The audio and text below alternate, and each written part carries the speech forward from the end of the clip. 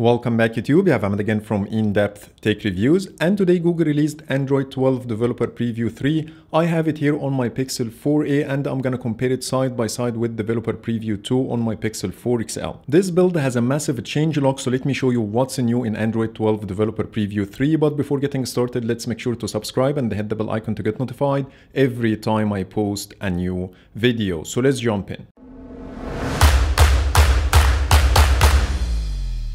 Let's start with the system-wide changes, and the first thing is the new bounce animation that you will see while scrolling almost everywhere in the OS. On the left I have Developer Preview 3 and here on the right I have Developer Preview 2, and the first example I'm going to show you is the notifications shade. As you see here, when I pull down the notification shade I get this nice bounce animation, which doesn't exist in Developer Preview 2. That's exactly the case under Settings. When we go to Settings and scroll all the way down, you will see the same bounce animation, and it's also visible under native apps. So for example, when we go to Styles and Wallpapers, we will see the same behavior. You will also notice Developer Preview 3 is using rounded corners everywhere in the OS. As an example, here in the Styles and Wallpapers app, the thumbnails are using rounded corners versus the square corners in Developer Preview 2. That's exactly the case in the recent apps screen.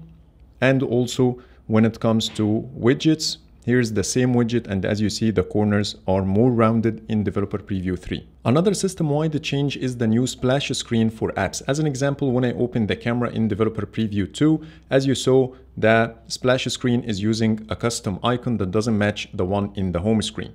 While here in Developer Preview 3, when I open the camera, let me try that again, you will see the splash screen icon is matching the one in the home screen, but in bigger size. And that's exactly the case with other apps like Play Store. You will also see it in Google Chrome, and so on and so forth. Next, the boot screen is now in dark theme regardless what theme you are using on your phone. So now I'm gonna restart both of them to show you the difference. As you see in Developer Preview 3, it's in dark theme, while here it's in light theme, and I'm using light theme on both devices. Next, the home screen long press menu got redesigned. First, the menu items are now partitioned instead of showing in the same block. You will not see this small arrow at the bottom right corner in Developer Preview 3, and the corners are more rounded as expected. Also, the quick app shortcuts got redesigned. So if we're gonna take a look here on Google Chrome, you will see the same redesign. They are partitioned, and the top bar has more rounded corners compared to the one in Developer Preview 2, and it's slightly separated from the rest of the menu items. And finally, the at a glance widget has a bolder font compared to the one in Developer Preview 2. Next, the widgets picker got redesigned. So if we take a look here at the top, you will see a new title called Widgets with a handle to give you a hint that you can swipe down to dismiss. After that, you will see the new search bar that will allow you to locate any app quickly without the need to scroll through the list, which is very convenient. And then there is a new section that will show you a couple of suggested widgets that you can drag and drop straight away to your home screen. I tried to play around with the system to get more suggested widgets in this area, but it seems like the maximum number is only 2 for now. I also found the counter to be slightly different in Developer Preview 3. So let's take WhatsApp as an example. Here it says 1 widget, 2 shortcuts, while here it says only 1 widget. When you expand both, you will see the widget, which is here, and the 2 shortcuts are separated and organized differently. But in Developer Preview 2, it doesn't take the shortcuts in consideration. And when you expand an app with multiple widgets, you will see they are stacked on top of each other instead of being organized horizontally. And the name of the widget is listed under the preview instead of being listed on top. Let's take a look at a different app that has multiple widgets and shortcuts all together. For example, Outlook. If you take a look here, you will see the widgets are vertical and the shortcuts are horizontal, while here everything is organized horizontally. I do prefer this more compact design. It's less confusing and it saves space as well. So I hope Google will return back to the horizontal scrolling, but they can also still categorize the widgets and shortcuts in a way without using this vertical scrolling. Let me show you one more change when I add a widget to the home screen. So let's say I added a widget and I want to change the size. If you take a look at the handles, you will see they are in different color. Here in Developer Preview 3, it's matching the accent color of my phone. So if I change that under the Styles and the Wallpapers app, let's say we're gonna pick the green color, the handles will match this accent color as well. Now I'm gonna show you the new gaming mode of Android 12 spotted by XDA developers previously. It seems to be broken for the time being, but it will give us an idea about how it works. The only way to access this new gaming mode is by going to Settings, Notifications, and then scroll down to Do Not Disturb. Then go to Schedules, and you will see a new menu item here called Game Mode. When you tap on the settings icon, you will see the same screen we saw before. First, you will see 4 toggles at the top, and each one of them will give you quick access to a certain function that you can use presumably while playing. So for example, when I activate the screenshot toggle, I got this floating button. When I tap on it, I can take a screenshot immediately. I can also dock it to the side as you see here, or place it anywhere on the screen. So I can place it anywhere on the screen. However, it seems to be broken a little bit. But anyways, let's take a look at the other toggles as well. Here you can also activate the screen recording and the FPS. The Do Not Disturb toggle doesn't add any buttons to the floating menu, but I assume it will activate the Do Not Disturb automatically if you start it to game. For the time being, it doesn't matter if I'm playing or not, the floating menu will always show on the screen, and you can use it as a shortcut for certain functions.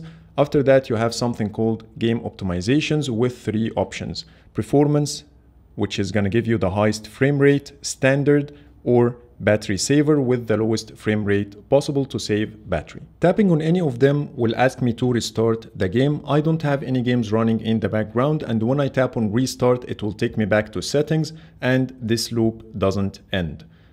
Even if I opened any of the games I have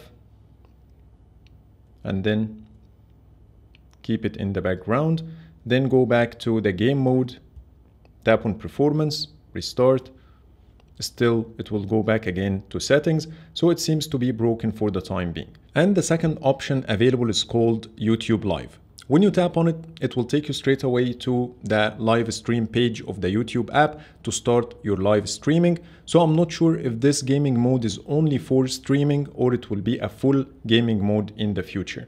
And even when I tried to start a live stream, I couldn't get anything different. It just works the same way as any normal live stream. Next, the volume controls got a complete redesign. In comparison with the previous versions of Android, it's a lot thicker and easier to use due to the bigger space available for your finger. Also, when you move the slider up and down, the music icon will move with it, and when you push it all the way down to mute the sound, it will not go to the edge to give you more space to slide it back up easily. Also, the sound profile toggle looks totally different now. When you tap on it, it will show you the 3 sound profiles stacked on top of each other to easily switch between them with this nice animation. Also, the More button has been replaced with 3 dots. Tapping on the 3 dots will show you the same sound and vibration card. And finally, let me show you how it looks if you have multiple sliders at the same time. So I'm gonna cast some music to my Chromecast and then try to raise the volume. And here is how it looks with the Chromecast slider. Next, the screenshots and the Markup app. When you take a screenshot and then tap on edit, then go to the text editor, you will see a complete redesign here. First, you can choose between 4 different fonts, which is not possible in the previous build. Also, the color palette and the fonts are showing at the top of the screen, giving you more space in the center to see your text. Also, the colors not close to the keyboard, which is gonna minimize any accidental touches while changing the color. And the pen and the brush tools are now showing a floating color palette instead of being close to the navigation bar, which is also looks nicer and matches the same design language of Android 12. Next, the notifications shade. And the first change is in the messages counter. As you see here, it shows a pink color instead of using the blue color like the previous versions of Android. Also, the drop-down arrow is smaller and surrounded with gray circle. When you reply to any message from the notifications shade, you will see a rounded text field. The send button and the text field are separated instead of having one big bar that fills the entire width. Also, the accent color is no longer used. But unfortunately, there is a bug that shows the snooze icon on top of the send button. However, when you try to reply back, it will work normally. In Developer Preview 3, the quick settings will show you on and off labels under each toggle, which doesn't exist in the previous build. And finally, the reduce brightness toggle has been renamed to extra dim due to the name change of the feature. That will take us to the new floating accessibility shortcuts. As you see, I have two of them floating on the screen that I can dock anywhere. There are two ways to dock the accessibility buttons, either to dock it that way, and by this one tap will be enough to activate the feature, or you can push it even further, and by this it will require two taps, and this will minimize any accidental touches while using your phone. To add more floating shortcuts, all you need to do is to jump to settings and then accessibility. Go inside the feature you want to have a shortcut for. Let's say switch axis, for example, or let's try something else, live transcribe.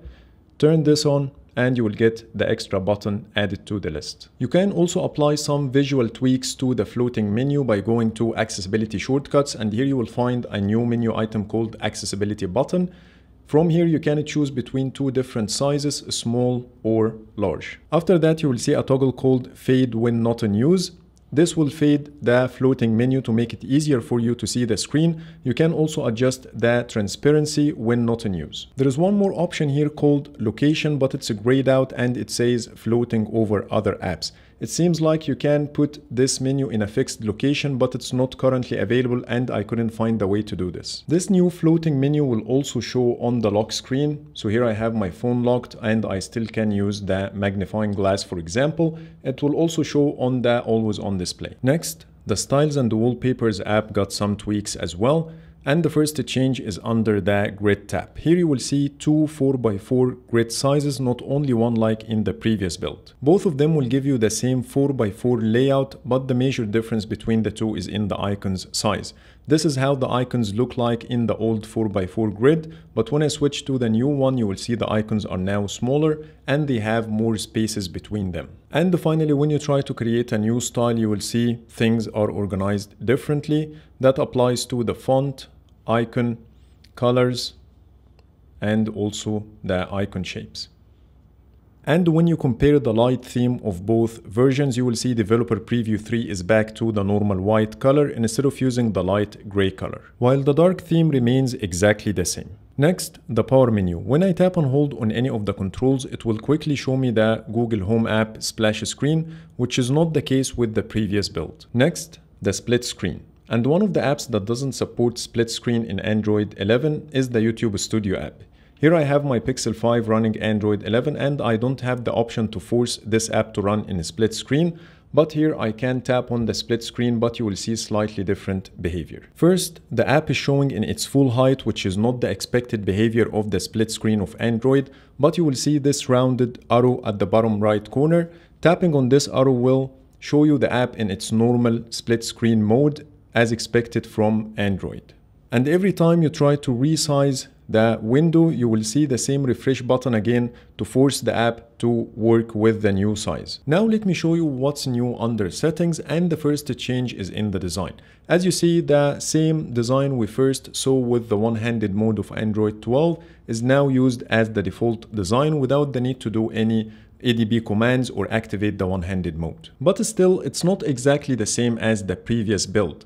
The previous one-handed mode settings used to have the search bar and the profile picture side by side, but now the profile picture shifted towards the top, leaving more space for the search bar to fill the entire width. Next, the battery. And the first change is the removal of the battery icon from the settings page. You will see this progress bar that will give you an idea about your battery life. The apps are running normally menu item has been removed, and the battery saver toggle no longer exists, and you can only activate it from the dedicated page. Next, the storage. And here you will see the same bar we saw under battery, but it's used for the storage instead of using the circular design. There is a new menu with one item called internal shared storage, so I'm not sure if that will make any difference if my phone supports SD card. And finally, the manage storage button has been renamed to free up space, and both will take you to the same files app. Next, the display. And the adaptive brightness got a quick toggle next to it instead of activating the feature from the dedicated page. In contrast, the auto rotate screen feature lost its quick toggle. Next, accessibility. And beside reorganizing most of the menu items, the most important change is the rename of the reduce brightness feature to be called extra dim. The feature works exactly the same as before, but now you can add a button for the feature in the floating accessibility menu to toggle it on or off. Unfortunately, it's showing in white color, but when you tap on this area, you still can use the feature. Next, privacy. And the notifications on lock screen option got renamed to privacy, and it shows the same options as before. Next, accounts has been renamed to passwords and accounts, and from here you can adjust the autofill service settings, which doesn't exist in the previous build. And finally, under system, gestures, and then one-handed mode, you will see a new graphical representation that doesn't exist in the previous build. There is one more feature that I couldn't get on my Pixel 4a, which is the conversation widgets. So I'm gonna do my best to activate the feature, and if I manage to do it, I will do a follow-up video with any new features I spotted in the developer preview 3. So that's pretty much it for today. Those are all the changes I spotted in Android 12 developer preview 3. Please let me know in the comments what do you think. So I hope you like my video, and if you do, please hit the thumbs up and subscribe for more videos. Thank you for watching.